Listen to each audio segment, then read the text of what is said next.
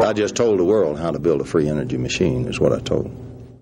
Okay, now, if we assume that what I've explained about the way we have approached the use of the energy which is freely available from the vacuum energy is now acceptable even in physical review, thanks to some fine work by people of the stature of Hal Puthoff, for example. It's very, very straightforward, very technical, and it's now an acceptable thing. We know the vacuum, and it is accepted, is filled with energy. And Tesla always said that it was. So once again, Tesla has been vindicated by modern quantum mechanics after all of these years.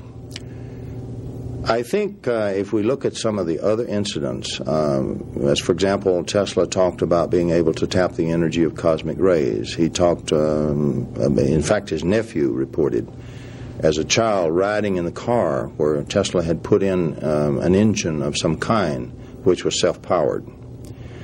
So we find then later references to Tesla which suggest the harnessing of energy from, today we would say, from the vacuum.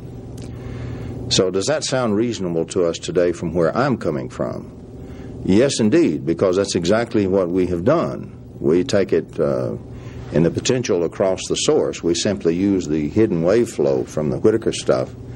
We want to extract that and use it in this displacement current form while it's still energy flow and none of it's being lost. We do not wish to make work until we store it up and discharge it in the load separately. We do it just like a heat pump. And I really think that's probably the way Tesla did it in that car engine. He also knew there was enormous energy in what was called cosmic rays, and he connected that with the whole idea of the energetic vacuum, we would say today. And I think that's just one of the ways he referred to it. For example, we know from T. Henry Moray's work that he was inspired by Tesla's statement that the energy of the ether itself was literally filled with rivers of energy free for the taking.